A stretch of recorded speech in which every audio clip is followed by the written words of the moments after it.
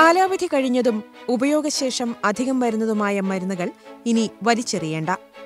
അവ പരിസ്ഥിതിക്ക് ദോഷമാകാതെ ശാസ്ത്രീയമായി സംസ്കരിക്കുന്നതിനുള്ള പദ്ധതിയാണ് പ്രൗഡ് അഥവാ programme for removal of unused drugs.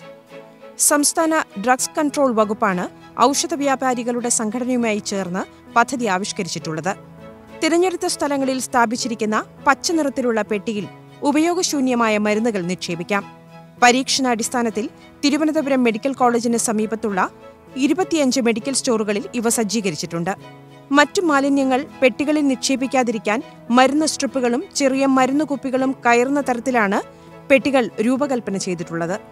മരുന്ന് മാലിന്യങ്ങൾ നിറയുമ്പോൾ അവ വേർതിരിച്ച് മംഗലാപുരത്തെ സ്വകാര്യ മെഡിക്കൽ വേസ്റ്റ് മാനേജ്മെന്റ് പ്ലാന്റിലാണ് എത്തിക്കുന്നത്.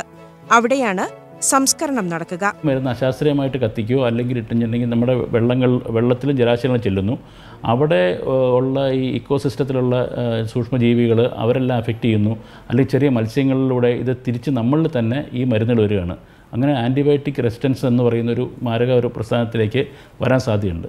ഇന്ത്യയിൽ അല്ലെങ്കിൽ ലോകത്തിൽ തന്നെ കഴിഞ്ഞ 30 വർഷമായിട്ട് പുതിയ ആൻറ്റിബയോട്ടിക്കുകളൊന്നും തന്നെ കണ്ടുപിടിച്ചിട്ടില്ല.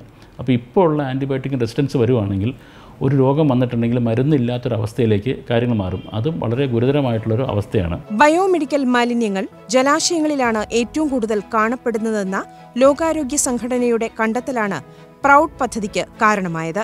ഗുളികകൾ, ക്യാപ്സ്യൂളുകൾ, ഓയിൻമെന്റുകൾ, കുപ്പിയിലെ മരുന്നുകൾ, ഒഴിഞ്ഞ ഗുളികകളുടെ സ്ട്രിപ്പുകൾ എന്നിവ പുരയിടങ്ങളിലോ റോഡിലോ ജലാശയങ്ങളിലോ വലിച്ചെറിയുന്നത് പരിസ്ഥിതിക്ക് ഏറെ ദോഷം ചെയ്യും. ഇതിനെതിരെ ജനങ്ങളെ ബോധവൽക്കരിക്കാനും പ്രൗഡ് പദ്ധതി ലക്ഷ്യമിടുന്നു.